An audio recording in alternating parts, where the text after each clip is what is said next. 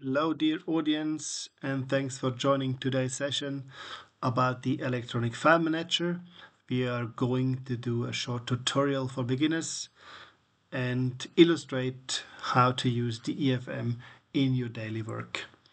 So, some words about myself. My name is Philip Emmenegger, and I am the co-CEO of Data Unit. We are an SAP partner and we are implementing SAP Business One as well as S/4HANA Public Edition. So what we're going to do in today's session, fairly basic, we're going to show you the EFM tool, how it works, and we're going through an example how to create a complete individual bank statement format from scratch, so using the tool from the very beginning and translating your whatever file that you get from the bank into the SAP Business One bank statement format.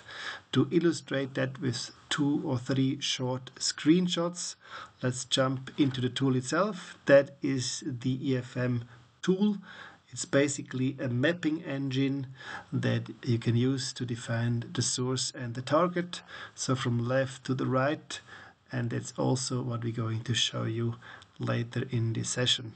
And the example that we are going and work through is, as I just mentioned, using an Excel spreadsheet file.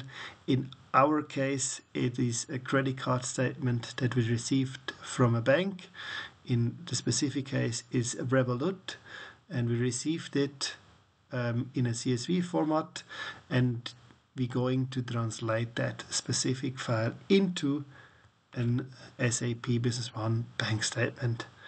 So that's basically it, and have fun and enjoy the next video when we are going and jump into the tools.